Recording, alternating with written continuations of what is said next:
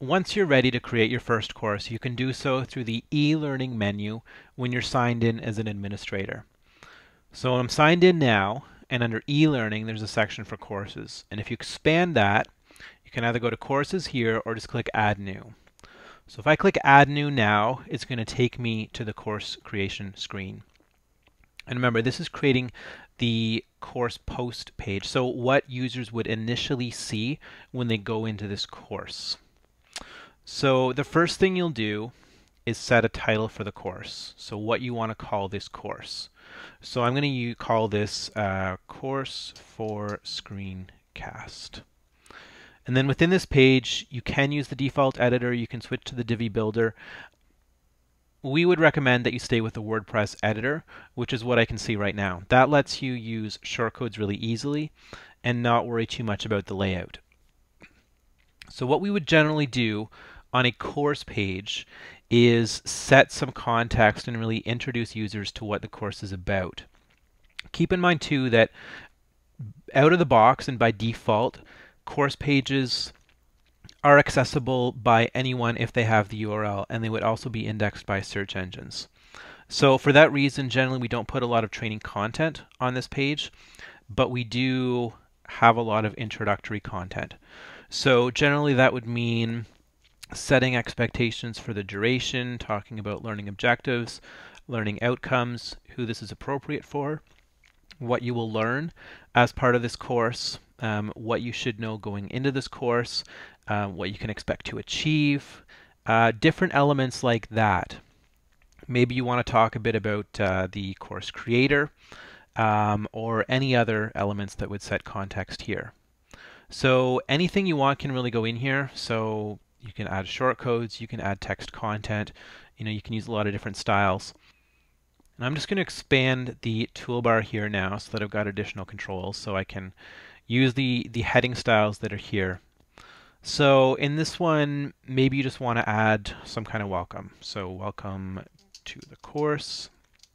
Please choose a lesson below to begin. Now this is just an example for the screencast. Usually you would want to go to a lot more detail.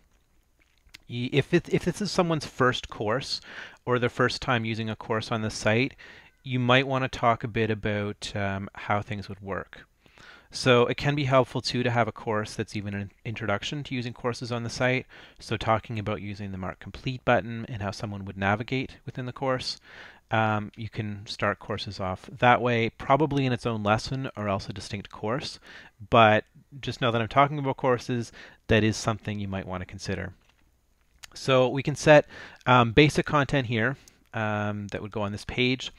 Another thing that you might want to consider, because this can be viewed by other people unless you protect it, you may want to think about what the experience is going to be like for people that aren't enrolled in the course. So in those situations, maybe you want to show someone who's anonymous or someone that's not enrolled in the course but is signed in some kind of different content. So there are some shortcodes available for that. Examples with LearnDash would be student versus visitor shortcodes. So basically what I could do here is if the user is a student, then I can say student, put a shortcode there around that, and then close the shortcode here. So anyone that's a student would see that. Anyone that's not enrolled, I can show them different text. So I can say, to access this course, you must be enrolled. And then I could even add a link to some kind of store page or enrollment page, something like that. And then let me just close that. And now people that are a student, so they are enrolled, would see this. And if they're not, they see that. So we'll start there. And then I'm just going to scroll down the page. And down here, you can see there's a course meta box here. So there's lots of different values that can go in here that affect the settings for the course. And I want to talk about those briefly. So when the course timer is enabled, so that is set over in Tools here under Uncanny Toolkit. So if you're using time tracking, then this allows you to override the default settings about how long someone can be idle on this page before they're prompted to indicate that they're still active. So generally speaking, we wouldn't have a value set for that. It would just inherit the default. So course materials we generally don't use because you can include that text up here. Any kind of expectations you want to set. Course price type is really important, so I need to go through those in detail. So there are 5 options right here. Open means that anyone can access anything inside the course. So the lessons, the topics, the quizzes, anything inside the course without having to be signed in and without having to be enrolled.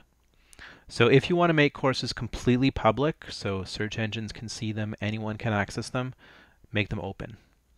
Closed means that only users that are enrolled in the course can access the course materials, and they cannot self-enroll. It can be through some other intervention like e-commerce, for example, or setting a tag if you're using some of the marketing tools, but it has to be some kind of system or admin triggered enrollment. Users can't add themselves. Free is different than open in that users must self-enroll. So they can add themselves to the course, but it's not open to the public. So to access a free course, someone would need an account, they need to be signed into the site, and then they need to be able to self-enroll. So you can also add them to a course, they can still get in by e-commerce, but if they're able to, like if they have an account and they're able to get to the course page, then they would be able to self-enroll if it's free. So that's how it's different than open and closed. So the difference again between open is that free, it's restricted content. You have to be able to, like the learners have to enroll into it or be enrolled. It's different than closed in that with closed, users can enroll themselves, but in free they can enroll themselves. And buy now and recurring are not generally used because we have an e-commerce platform set up. But if you did choose to use that, it's just a simple way of quickly allowing users to purchase something. Same thing with recurring, but we don't generally use them on Uncanny LP sites. So those are the 5 different types that are available. This we don't recommend you change. So as users get enrolled, their user IDs will be populated here. We don't recommend you change that just because it's very easy to make a mistake and unenroll users. So sort lessons, generally we set this as menu order, and it's a lot easier if you set it by menu order. And then sort by ascending.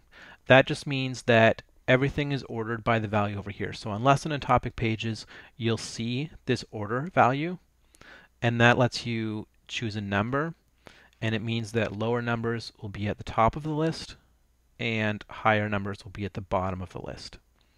So what we generally do or recommend is that when you're ordering your lessons and topics, you go up in increments of 10. So the first lesson is 10, the second lesson is 20, then 30, then 40, etc. And the reason we suggest that is if you need to move anything around, so let's say that the lesson that's in the 3rd position should be moved to the 2nd position. So instead of having to renumber the one that's currently 2nd and the one that's currently 3rd, and so by default, if you'd set it up the way we recommend, then lesson 1 would be 10, lesson 2 would be 20. So lesson 3 you could change from 30 to 15. And then it still allows a gap and you don't have to renumber everything else. So it's easier to move things around. And as long as you set it by menu order and ascending, then it would use the order that's here. Otherwise, it's going to look at date, which is very confusing and hard to manage. So course prerequisites, if there is a prerequisite, you can set it here. While you develop the courses, we definitely strongly recommend that you disable lesson progression.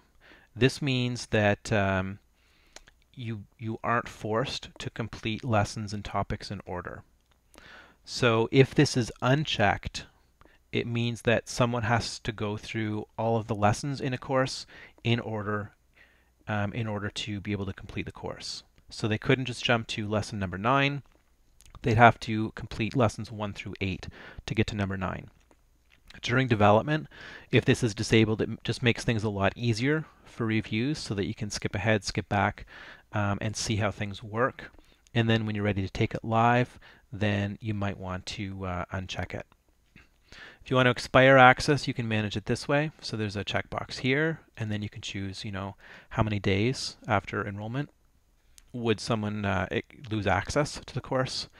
And by default, if someone gets to the course page, they would see a list of lessons within the course. So even if they don't have access to the course, they can see the table that lists all of the lessons. If you don't want them to see that, then you can just click that. And then if you're setting up course certificates and you have certificates created, you can associate the certificates with a course here. So the certificates would be listed in the drop-down list, and this just means that if a learner triggers course completion, so they complete the course, then when they view the course page, they would see a link to retrieve their certificate. And it would only be assigned then when they complete everything within the course. So all lessons within the course are marked completed.